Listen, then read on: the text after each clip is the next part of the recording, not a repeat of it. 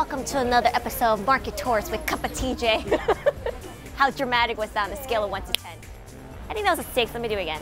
Welcome to another episode of Market Tour with Cup of TJ. We're here in Seoul, Korea at one of the oldest traditional markets here in the city. It's the oldest and is one of the largest. And seriously, by the looks of it, it looks pretty darn big.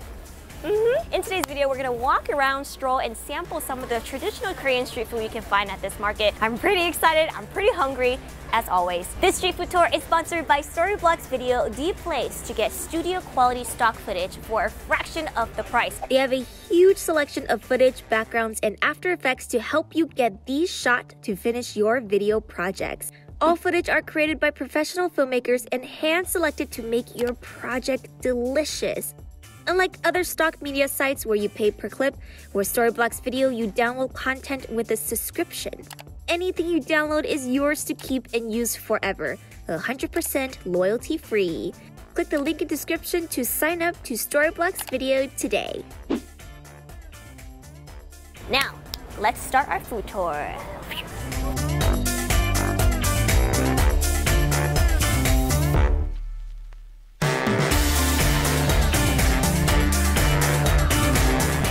Hi, my name is Cup of TJ. Like and subscribe. On today's episode of Food as Big as My Space, I present to you this. I think the correct way to say it is hotteok. I effed that up. I'm so sorry. I'm sorry, it's gonna pop up right here. Bing! Okay, so basically it's a giant rice dough. Inside there are veggies, there are noodles. It's fried, so the outer layer is super crispy and golden. I mean, I just love that it was laying in that oil. All right, I'm ready to bite into it because it smells amazing. Ready? Let's do this. Yum, yum, yum.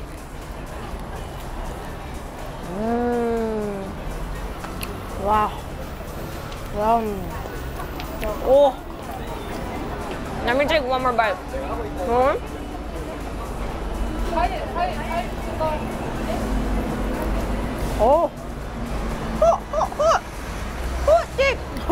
Inside is packed full of veggies, and oh my gosh, do you see that steam coming out?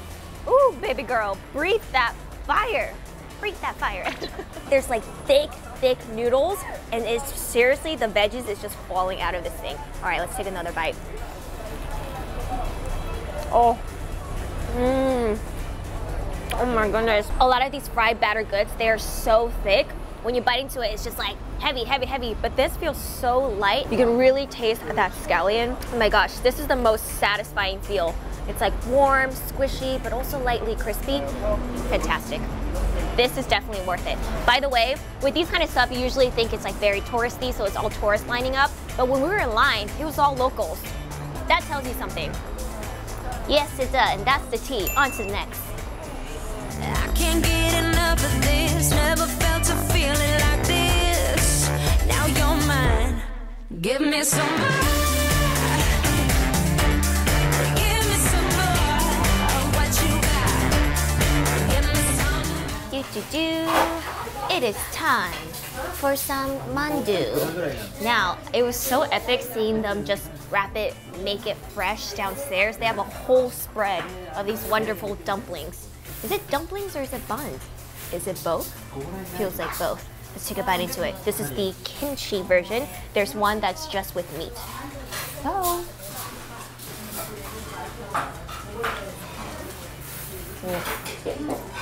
Oh my god. Oh my goodness. That is delicious.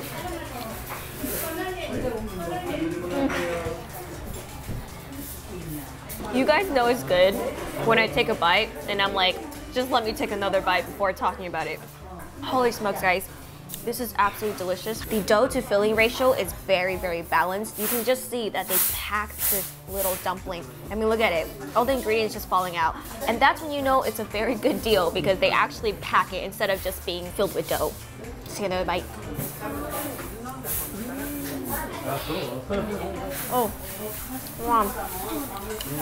You definitely taste the crunchiness from the kimchi, but it's not an overwhelming spice. Because a lot of stuff I tried in Korea so far has been so spicy. But this is pretty good, just the right amount. Oh my gosh. I take it back. This is pretty darn spicy. Just slow release kind of spice. Yes. Oh, now let me tell you guys something. This market is gigantic. It's huge. There's so many alleyways and turns, and most of the market sells like goods, like crafts and clothing, shoes. These food stalls are kind of tucked away. There is a place as you exit 5, it's the noodle alley. It's actually very close to here. It's really awesome because you can get a set menu. You can get like 3, a big noodle and then 2 smaller ones for about 5,000, 6,000 won. The problem is if you go, each person has to order a set, and so I have a cameraman, hi Rishi. We would have to order 2 sets, and that's about 6 bowls of noodles. That's just too much food. We didn't want to waste food. Right next to it is this spot, which you can order the noodles individually and you can get some of the mandus as well. Hello everybody. How's it going? Okay, so right in front of me, I have Korean cold noodles. It's Namdaemun. Probably saying that right, but it's very similar to like Chinese liangmian. So what you're supposed to do is cut the noodles beforehand because the noodle strands are really, really long. Here I go. Don't trust me with the scissor though. I'm just gonna cut it. I'm sorry if I'm doing this wrong. This looks right. Oh, bish. Ooh, okay, there we go. I have just Edward Scissorhand up my noodles, and it's time to slurp. So this is bing bing Namdaemun, which means there's like the gochujang paste on the side, a chili paste on the side, and it makes it a little bit more spicy. Let's take a slurp and see what this tastes like. Ready? My initial reaction is to blow on it, but it's cold noodles, so here we go. Yum, yum, yum.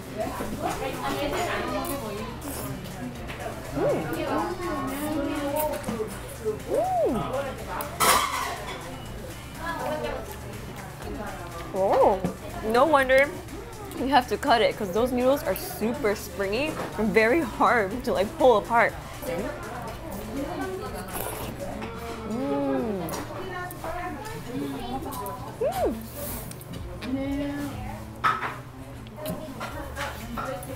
So these are buckwheat noodles. They're definitely a little bit more gooier and chewier than most noodles, but the bite is very, very refreshing because it's just in this like light broth with the pairing of like the cucumbers and the pickles. It's just a wonderful springy noodle crunchy bite. Springy noodle crunchy bite. Here we go.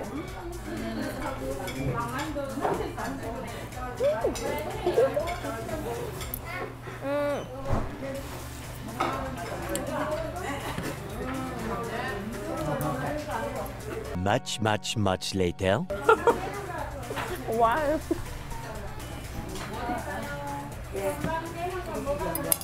I did it. Those were the hardest noodles to slurp ever. If you guys come here in Korea during the summer, consider getting one of these.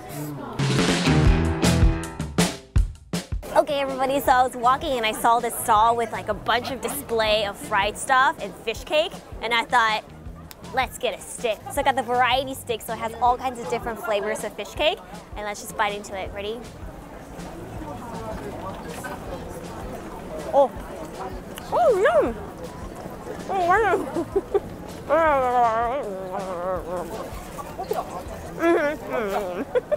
Okay, next. I'm just kidding. 1 second. Fish cake's texture has got a bouncy texture to it. In terms of this, like, there's not much flavor from the fish cake, but there is a lot of flavor from the savory hot dog. I wonder what the other ones will taste like. How should I do this? Do I have to finish this and then bite the next one? I think so. Okay.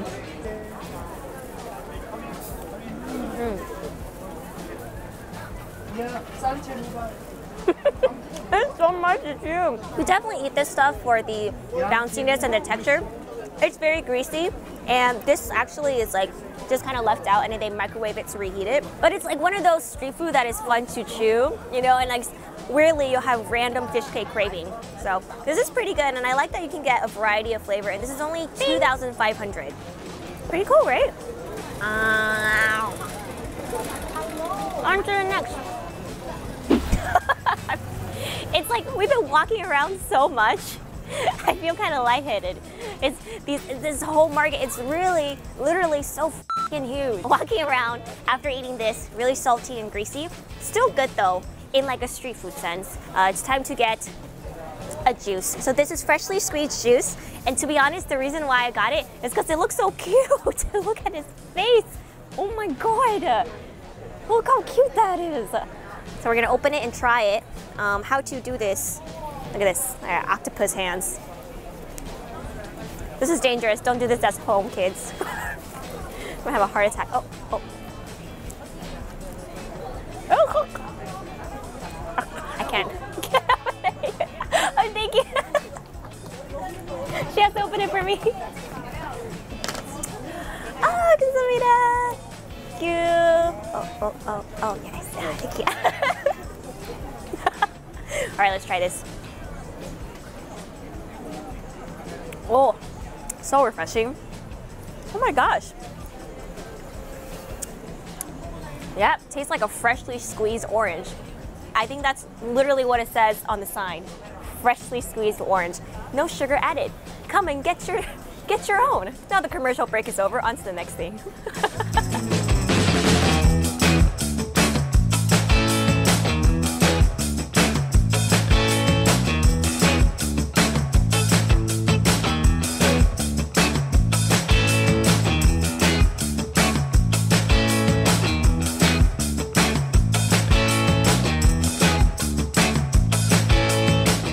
Welcome to another episode of TJ and a lot of food in front of her. Today we have a lot of food in front of me. I have the hairtail soup and it looks spicy AF. It looks very much like kimchi jjigae, which is just like spicy kimchi sauce. It is just red, red, red. It's covered in redness and inside is hairtail fish. Hairtail fish is, if you've ever seen it, it's like very long and silver and it looks like a belt. So like a tail, I guess. And you can see it here. It's cooked in several ways. You can fry it, you can put it in stew like they do here. And they actually, with the meal, they give you like the fried version right here as well. So we're gonna try some of the soup and then try to dig into the fish. Ready? I'll cook it.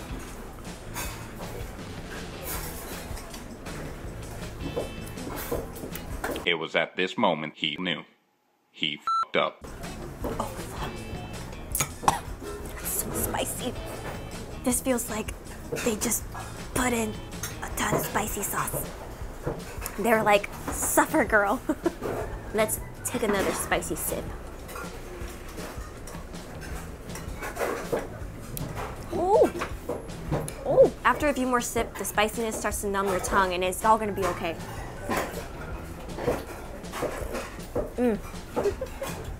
Okay guys, so have you ever had kimchi soup or kimchi jjigae? It tastes like that, but you get a lot of savoriness from the fish boiled in there. This soup is so, so spicy. I'm sweating through my pores. Check that out, you guys. Ooh, the fish is just falling apart. It's been boiling in there for a while, I assume. Look at that. I wonder if there's gonna be a lot of bones. Oh my gosh. Look at that. Oh, wow. That just fell apart on its own. It just like melted apart. Okay, so I'm gonna bite into this, but being very careful because I'm not sure if there are little bones.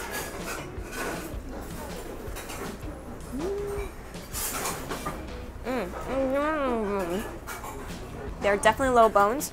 So what I'm gonna do is I'm gonna put it on my plate. Besides there being bones, like the meat really just falls apart. Look at that. Just fell apart. Ooh, it's coming out. Ooh, that nice split. Yes. Look at that. Oh, that's awesome. That's, oh, this piece right here. We'll dip in some of this spicy soup so that it's nicely coated. Say goodbye.